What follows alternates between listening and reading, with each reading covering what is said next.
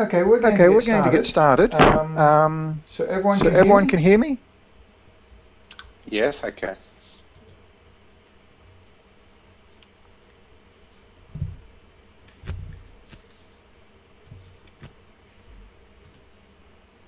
Okay. Okay. Patricia, I think your webcam may have slipped and is now pointing at the roof. There you are. There you are.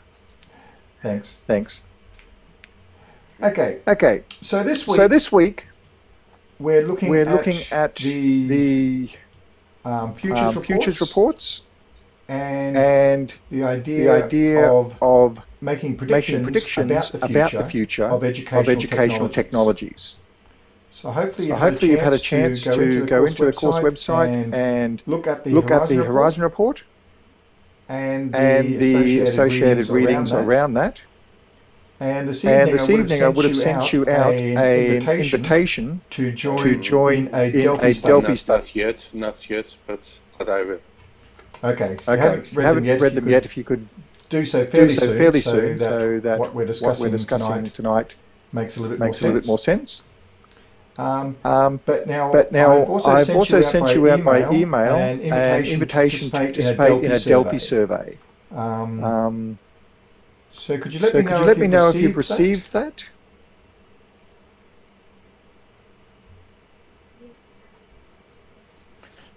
I'm not sure. I received an email from to link me to the course content site, but I don't think that I received another email.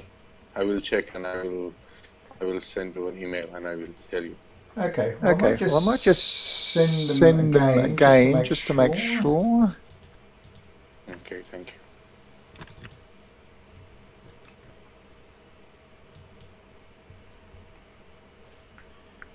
So if you could check your emails as we go on, and then let me know if you've received that or not, just so I know whether or not to try a different email for you.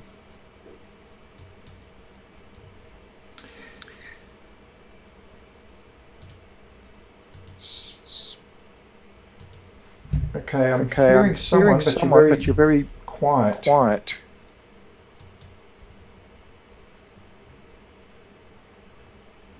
Did someone ask a question?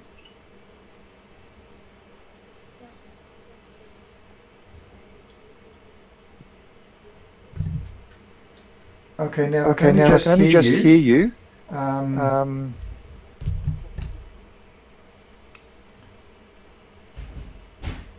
So you may need to speak up or adjust your microphone settings a little bit so that you're a little bit louder. Was that just myself having troubles hearing, Nav, or did others have the same? No, it's the same. Yeah. It's Okay. Very, yeah. So now, if you could speak very loudly, and that may work, or if you could adjust your microphone, that would assist.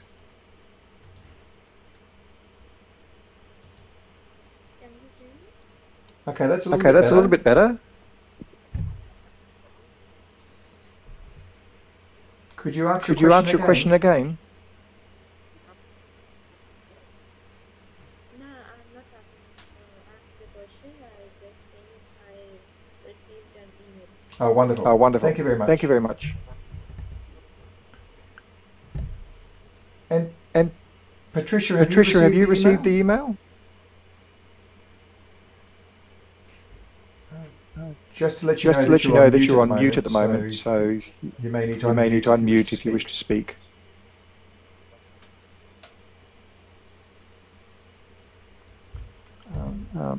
If you hover your mouse over the screen, there should be an icon come up that shows a microphone with either a line through it or a red through it. That indicates you're muted. You just need to click on that, and then we'll be able to hear you. Yeah, I said no, I haven't. I've received a few emails, but none of them were the invitation for the Delphi study. Okay. I'll I'll double check your email and get back to you on that. Okay, so how did people find the Horizon Report, those who've had a chance to have a look at it?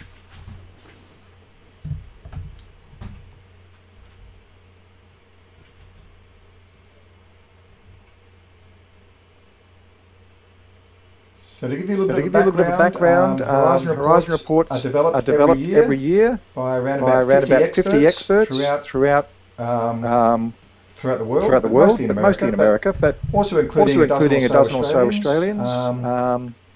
And they go through a process of looking at various trends and reports and so forth into what may be occurring in the future of educational technologies. And then they go through several rounds of voting on those trends, and a consensus is then built up as to which of the trends are most likely to occur in the near future. Now that's going to be the same process that you're going to use for your assignment, and as a practice round with the Delphi study invitation that I've sent you out today. So you'll receive in the practice round one, you'll receive a series of questions. I think there's 10 of them, maybe 8. And you'll rank those in order of the ones you think are most likely to occur in the near future, down to the ones least likely to occur. And from that we'll build a consensus of which technologies and approaches you think are going to be the most likely to occur. And that's really in a nutshell the Delphi process. Now you'll be doing the same with your experts for your first assignment. So you'll identify a number of experts, which may be just friends and family and students. But the greater the expertise that you can build into that, the more valid the results will be. So if you're in a school or an education environment, identifying some experts from that environment, and then building that consensus model of what you feel or what the group feels will be the most likely technologies to impact upon your particular workplace or school environment or educational institution in the near future.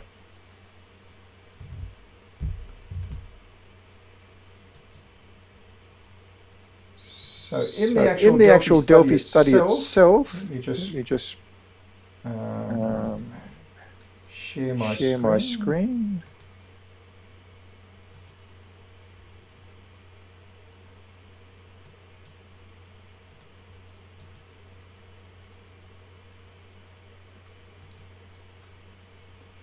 So the Horizon Report goes through a large number of potential technologies that are going to change.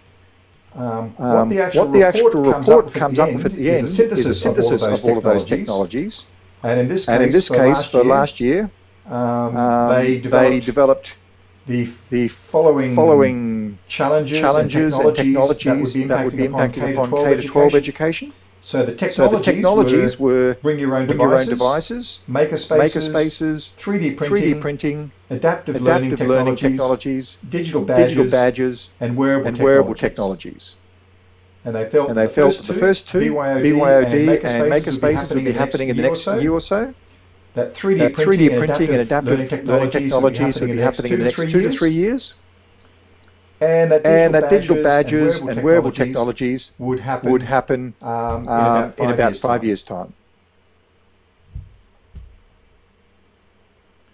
So there were a number of other things that they also looked at in terms of key trends and significant challenges. And they also used a similar Delphi technique, but that gets you a reasonable idea of what the outcomes of that process were. To get a stronger idea, though, if you follow the links that I provided into the wiki that was used for the development of that Horizon Report, in fact, this wiki is now being used for the development of the 2016 K-12 Horizon Report, you can see some of the questions that they asked, and this is the important bit. The research questions are what you're going to come up with for your participants in your Delphi survey. And if we then look at some of the things that they've uncovered. So if we go into the discussion of the topics, you'll see here that these are all the topics that they were actually considering as being part of that Delphi study. So only six of them were chosen for the final Delphi report or Horizon report. But all of these technologies were considered in coming up with that consensus on that final six. So when you develop your own Delphi studies, you'll come up with more questions than will be actually finally in your submission.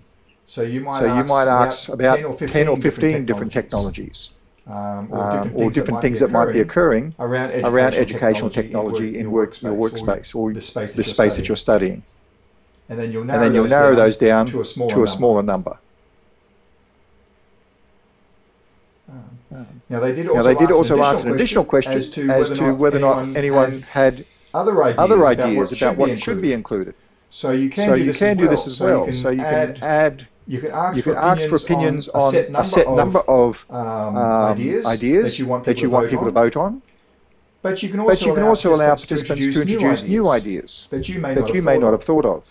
In this case, things like blockchains and artificial intelligence and implantable technologies. Now these don't tend to be the ones that are eventually in the survey because they tend to be more outliers.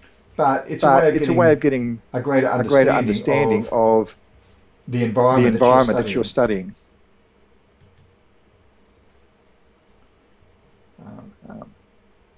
And then in this case, in the Horizon reports, they went through quite a lot of discussion around these issues. Now that doesn't tend to happen in the Delphi studies that you'll be undertaking. You'll tend to simply ask a series of specific questions. But a true Delphi study does allow opportunities for more involved discussion of the outcomes. Sometimes anonymously, sometimes in this case, where people do know who is putting forward the ideas. And then they went through a round of voting. But I won't show you that because they were rather private. So that's the idea of the Delphi process. I've given you a whole range of links there into the sorts of research questions that you could ask. And from the wiki, the various discussions and narrowing down that went through that. Now your Delphi study and the one we will practice over the next week or two don't need to be anywhere near as involved as that. You simply need to come up with a series of questions, as you'll see in the Delphi study invitation that I've sent out to you, and make some ranking of those questions.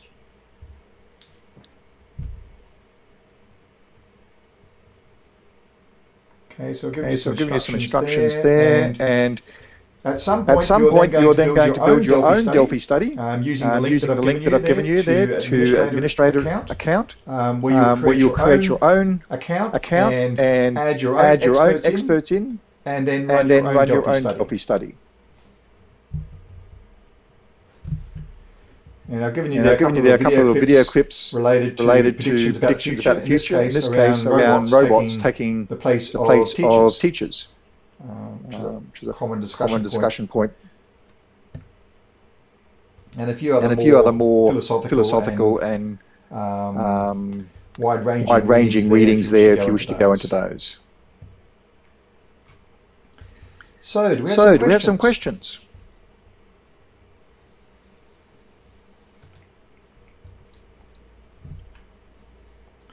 The idea of this is to be a little bit interactive. So it'd be good if you could ask questions and I can then answer them. So it means that we have to anticipate that what would happen in the future. Yes. Yes. In the short-term future. So for the particular environment you choose, so it may be your school or childcare centre or schooling system, say for Papua New Guinea's schooling system, or a particular sector, say independent schools. You need to sort of make some predictions about what might occur in the future around technology in that environment. Now, the Horizon reports will give you lots of good ideas, and you can then make some selections from that. But particularly also the wiki. Remember, the Horizon report only narrows it down to 6. But the wiki that was used for developing the Horizon reports has many more options. So have a look at those and then try to come up with what you think may occur in your particular educational environment. But you're not making a decision at this point. You're giving the experts that you choose the choice between a range of those, and they'll then rank them and help make that decision for you.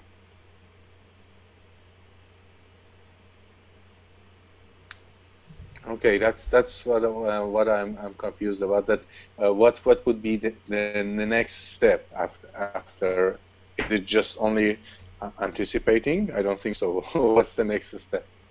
Okay, so say if you come up with a list of 10 different technologies that you feel are going to be important in your educational environment in the next 5 years.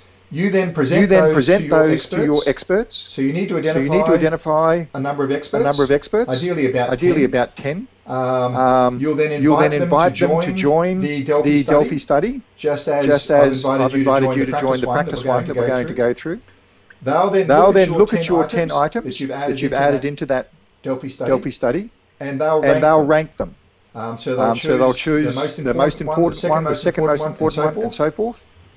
And the tool that we use will then give a consensus of that, so it'll combine all of your experts' opinions together and present you with the results of that.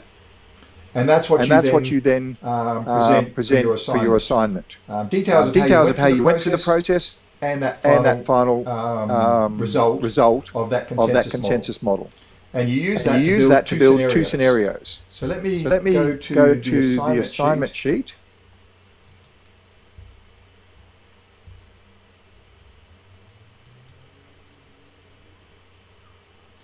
So you'll find that in your course profile. Share again.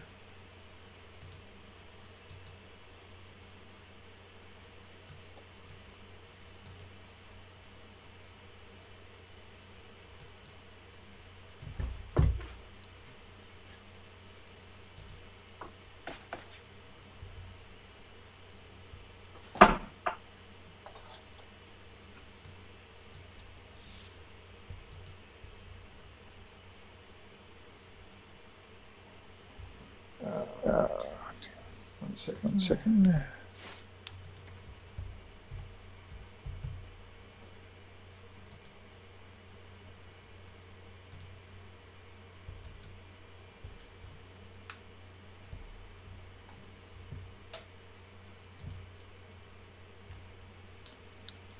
So if you look at the assessment aspect of your course profile, you'll see the first task.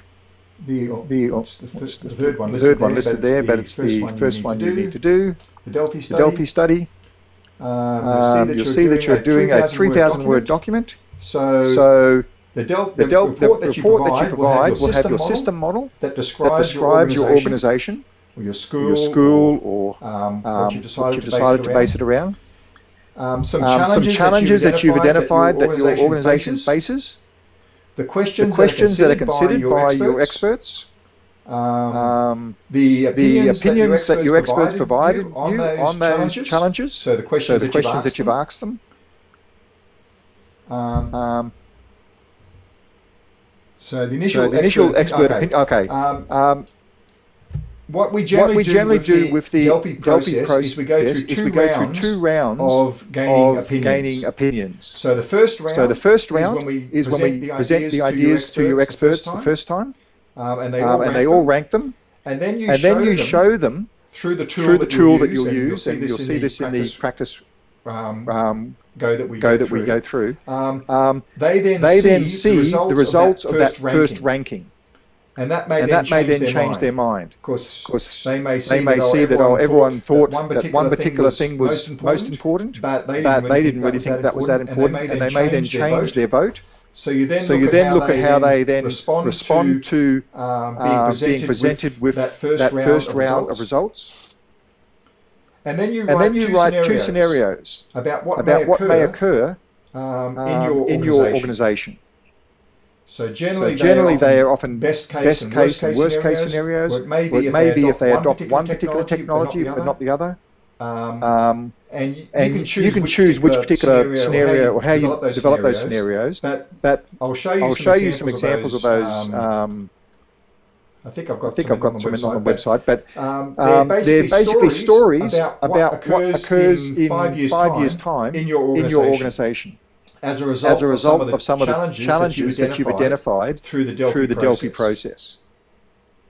So for one scenario, you might take two of the items that were identified in this Delphi process, and for the other scenario, you take another two, and you think through what may change in your organisation if those particular technologies and approaches were adopted and put in place in your school or education system or childcare centre.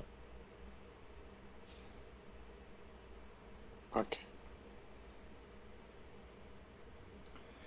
So I've clarified there a little bit more. So the idea is to have 10 experts and for you to ask 10 questions.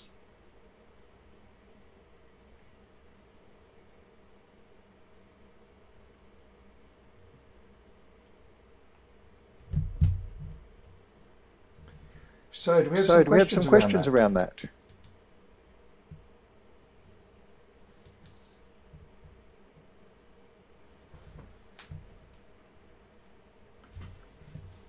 Okay, one thing students often find difficulty is in identifying their 10 experts.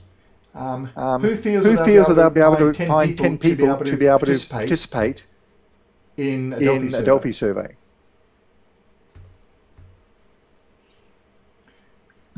No, so Hootan's thinks that'll be a bit of a challenge. Yes, it's difficult. So they could be people that you've met in other courses, or at a pinch, they could also be participants in this course. So others could help you out by doing the Delphi survey with you. Or they could just be other people that you know. Most people have some opinion around education and technology. Yes, can I ask a question, please? You can. You can. Could we ask from some of our classmates who are experts in teaching? Absolutely. Absolutely. Yes, you can. Okay. Patricia. Yeah, I intend to ask. I am the expert where I am in special ed. I have a colleague. I have some teacher aides, not very experienced, and I intend to ask some of the students. The situation we have now is that our school is pursuing a technologically brilliant future, but the stuff they're buying, we're told, is not suitable for special ed. We are not allowed to use it. So the school's investing $300 per student per whatever, but we're told we are excluded from it because it would just upset our students. And yet this year we have one of our students will be pursuing a maths degree, another one an IT degree, but you know it's not suitable for them. So I'm interested in the project, but I am the expert. Can I participate? You could. But do you have any other colleagues that you know of that you might be able to bring into the Delphi process? From other schools or? Nah, we're all too busy. No, they're too busy. There's no way. I'm at the moment. We're supposed to have a maximum of 6 or 7. So my friends are in a similar. Well, no, not a similar, but I doubt it very much. Well, if at all, can be school-based.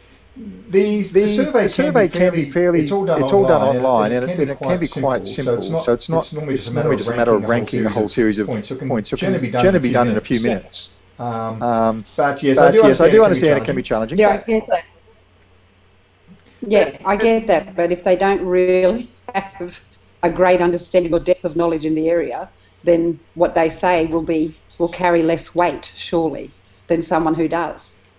That's true. That's true. And you could use it to help support your other particular processes in your own particular school by getting the opinions of your students and helping frame your scenarios using them as experts, because they are experts in being students, if nothing else. Yes, they are. So there was certainly that. And that could certainly be an approach. It may not be the more traditional type of approach, but it doesn't necessarily mean that that's an inappropriate approach. The whole idea of doing research and exploring new ideas is to try different approaches out like that. I'm just thinking through though in terms of the process when you come up with your implementation plan, because this is used to inform that for the second assignment. But that doesn't necessarily preclude the approach that you're taking. That could be an interesting way of framing that implementation plan based upon the evidence developed from the Delphi process. Okay. Well, we need permission from the principal.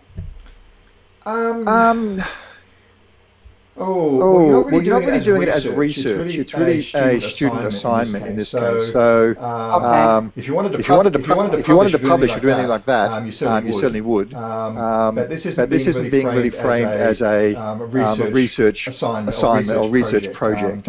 It's really just an informative assignment to help you go through some processes.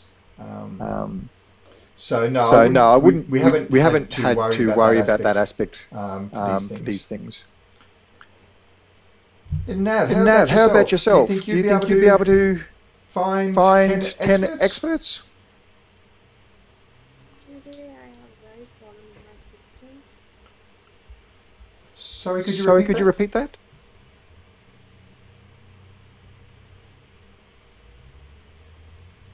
Today I have problem with my system.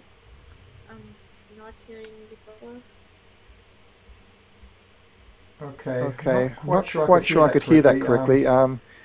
Could you say yes or no? Actually, problem in my system.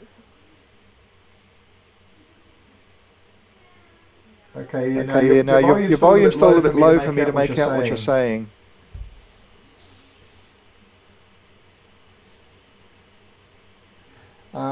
Possibly if you could type it into the chat, or if you could send me an email just letting me know. Okay, you have a problem in my system. I see that. So what's the problem in your system?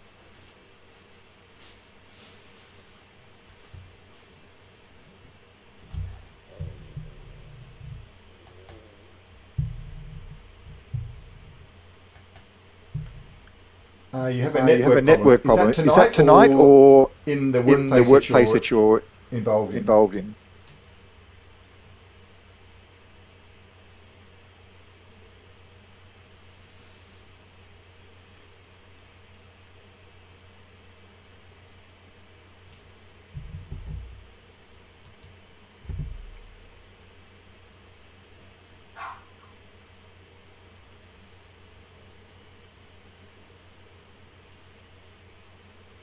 Okay. So do you think you'll be able to find 10 experts to do your Delphi survey?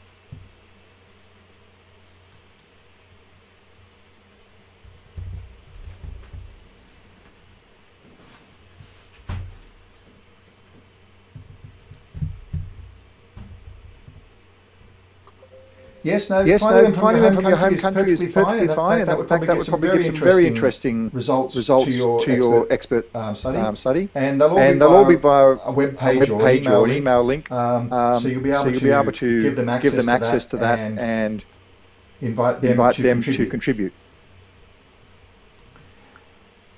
Okay. So do we have any other questions from the readings, from the Horizon reports. Has anyone ever seen anything similar to those Horizon reports before? Yes, I have. I've read the previous Horizon reports. Oh, good. And what did you use them for? What did you find from them? Yeah, they're fun, but they're typically very difficult to apply. America has a two-tiered system. I lived there for a long time, at least 2 tiers. So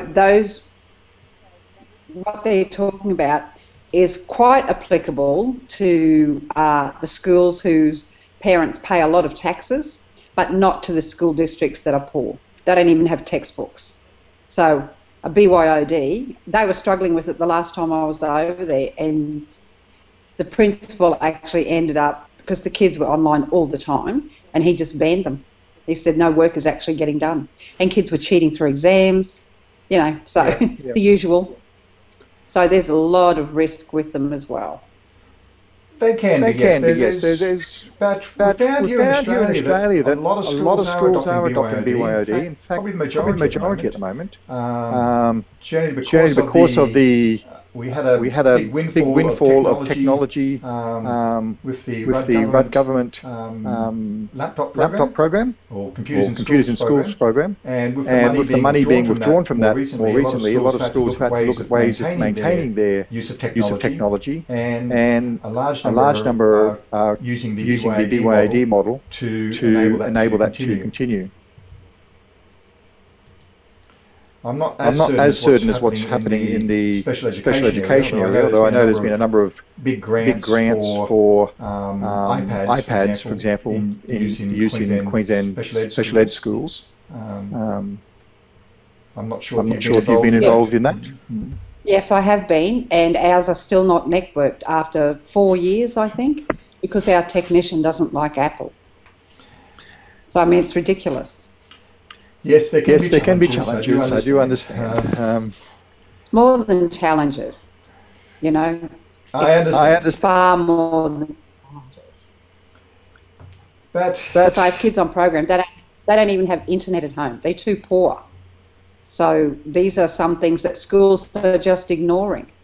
And so the kids who already have access to technology and who are already fluent with it go on to become more so. But nobody really seems to be, well, I think it's just too big a problem for them to solve. How do you give poor kids access at home? Well, there have been approaches done, and there are federal government grants for home internet and computer access to purchase computers. And there's also, the Gonski reforms were intended to create a more level playing field. Unfortunately, that's a bit on the back burner at the moment. But you're right. There are still strong disparities. But systems are moving to try to address them. In Australia, we did go down the model of trying to address them through our schools. In the UK, they went down the model of addressing them at home access. And there, every child was given access and a computer for use at home, rather than supplying schools. We chose a different model here in Australia. But that said, all levels of government are trying. But you're right. It is a huge problem. That reminded me, when I was in the States, they had, I think it was New York City, decided that they would give every child in their school district, I can't remember the exact details, would get an iPad. And I think at least 20% were immediately sold off by the kids. And then they found quite a lot were used to run their own drug businesses, quite entrepreneurial they were. But most of them were definitely not used for what they were intended, because they gave expensive technology to people who are really poor. So they sold them to make that week's rent.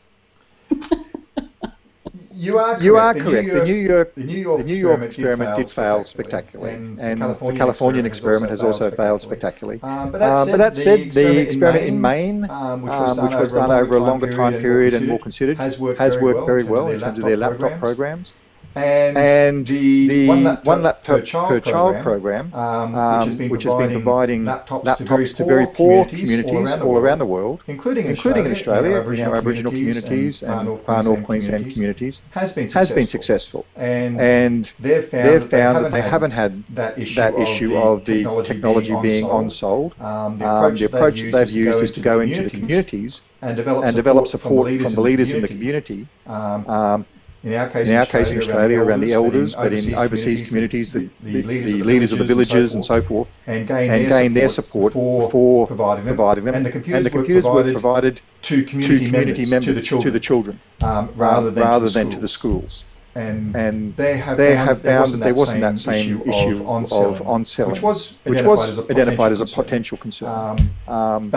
But unfortunately, with the iPads being much more of a consumer-based device, the fluorescent green one laptop and child computers weren't as popular to be sold on, while unfortunately iPads are very much in demand by non-educational users.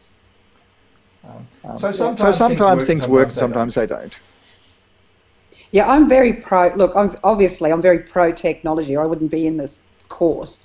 And I did quite a considerable amount of stuff in ASU too. But it just amuses me that people don't really consider the psychology or the social context of where they are, you know, and cultural approaches.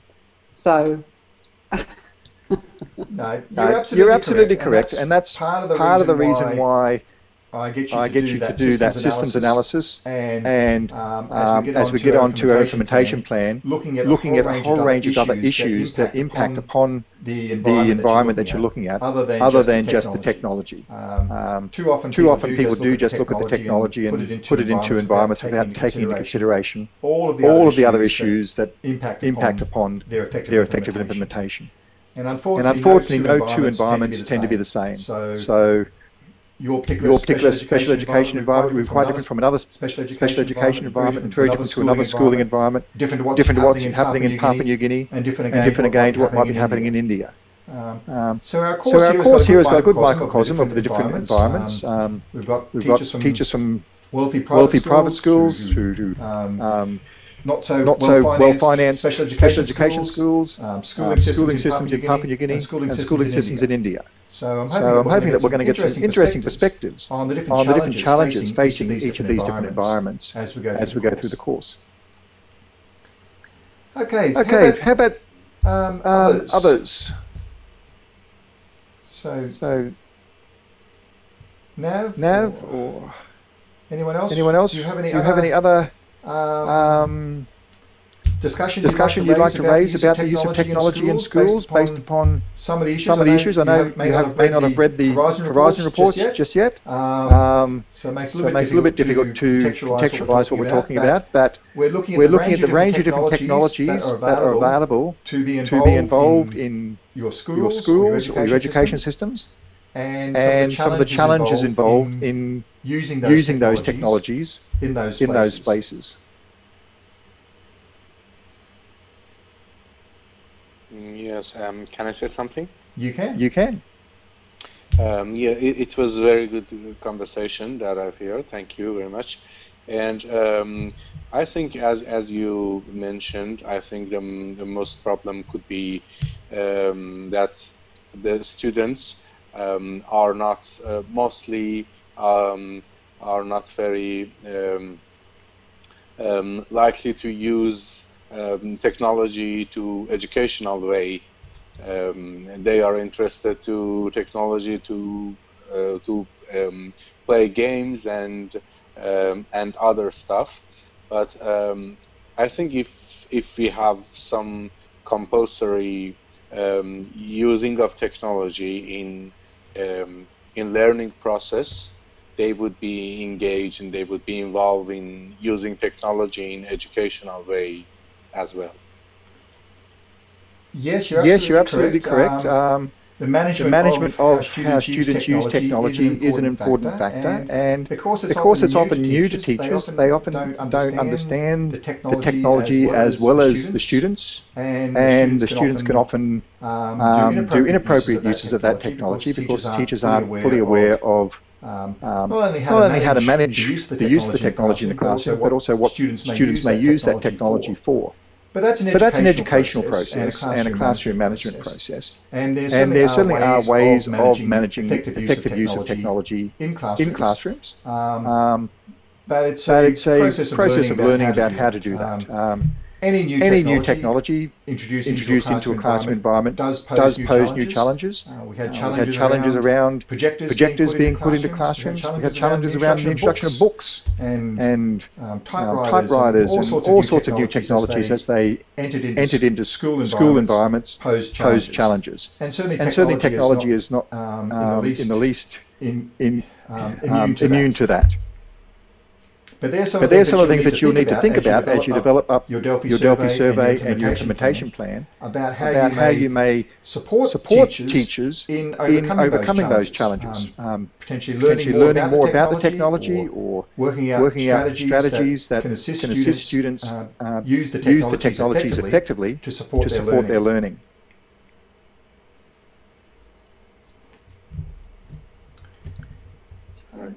So Nav, do you have anything you'd like to contribute?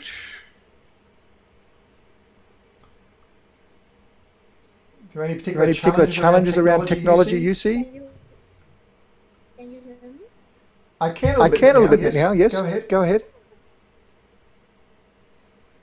I can say that like in the Indian school, there is not much technology used in the classes. Even teachers don't have a training using the technology, so it's a big challenge here. Like I think teachers should have a training how they can efficiently use the technology in the classroom.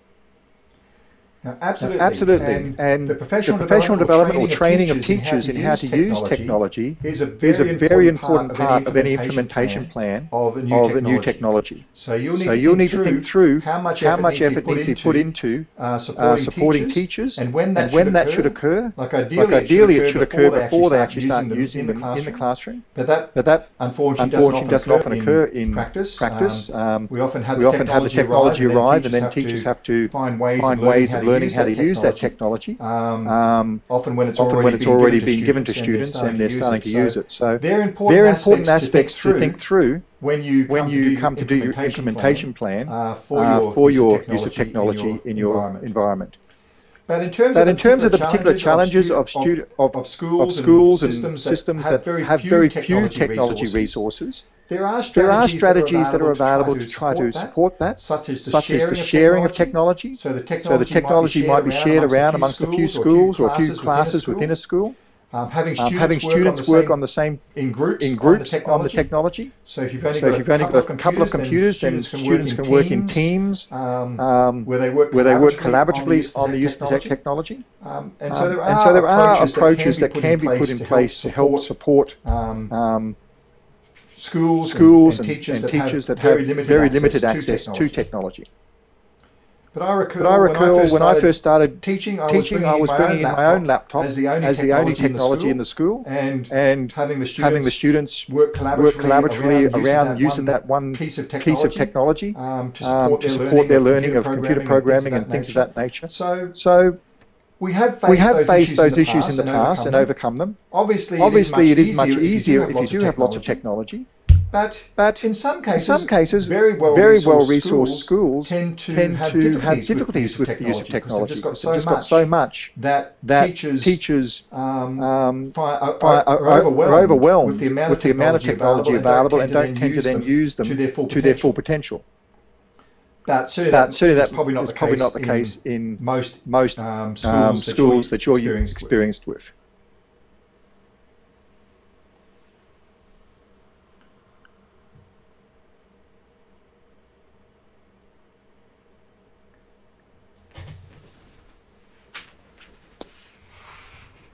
Okay. So I'm just checking through to see whether or not those questions, those Delphi questions should have been sent out to you. They look as though I've sent them to everyone. So Patricia, it's for you. I've sent them to your Griffith address with the student number at the start. Sometimes that does have problems. Patricia, if you could send me your full email address, so just email me, and I can then make sure that you're signed up with those, and include your full email address rather than the student number based one. And for anyone else listening that is having troubles with getting access, you could also send me through your email address, and then I can send it out. I can see I've sent them out to Nav, Stephanie, Beth, and Hutan with your full name in the addresses. But I don't have your full names for others. So if you'd like to receive those, I'll need to have your email address. Unfortunately, I can only see your S number based email addresses in the system that I've got access to. Okay, well, we're coming up on 9 p.m. Does anyone have any other questions or comments you'd like to make? Thank you. So please engage with that Delphi survey and answer the questions that are in there. We'll go through two rounds of that survey, and that will then show you what's involved in creating your own.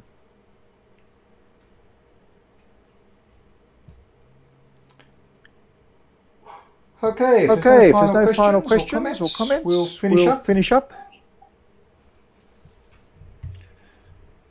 Thank you. It was a good session. Okay. Thanks very much.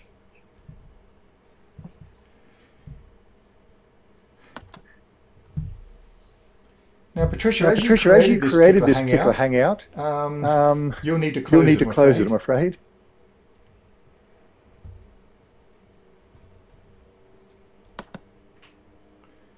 Unfortunately, Google's changing their Hangout systems, and it's not always as consistent as it used to be.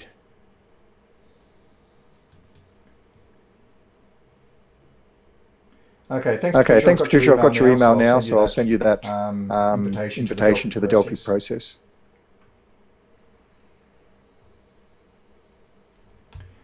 Okay, I'll see you again next week. Thank you. Good night. Good night.